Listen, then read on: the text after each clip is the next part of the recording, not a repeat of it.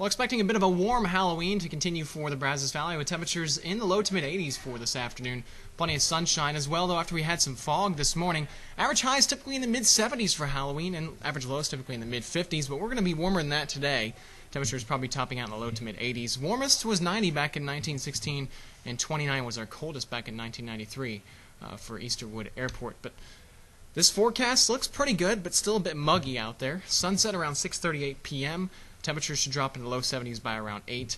That trick-or-treat forecast looking pretty good for most of the kiddos. But Fright Nights at the Palace Theater, not a bad idea for some of you adults out there to hit this one up, because temperatures will still be a bit on the mild side, but a rather pleasant forecast with just a few clouds out there, but still mild and a bit muggy through this evening. That's from 7:30 to 11:30 tonight. That's the last night for that, the haunted house at the Palace Theater. What to expect tonight? Temperatures should drop in the mid to upper 60s with some muggy conditions. Possible fog forming again tomorrow morning, and scattered showers tomorrow afternoon with highs in the low 80s. Your 7-day forecast will get some rain chances through the end of the forecast, and then dry things out by the weekend.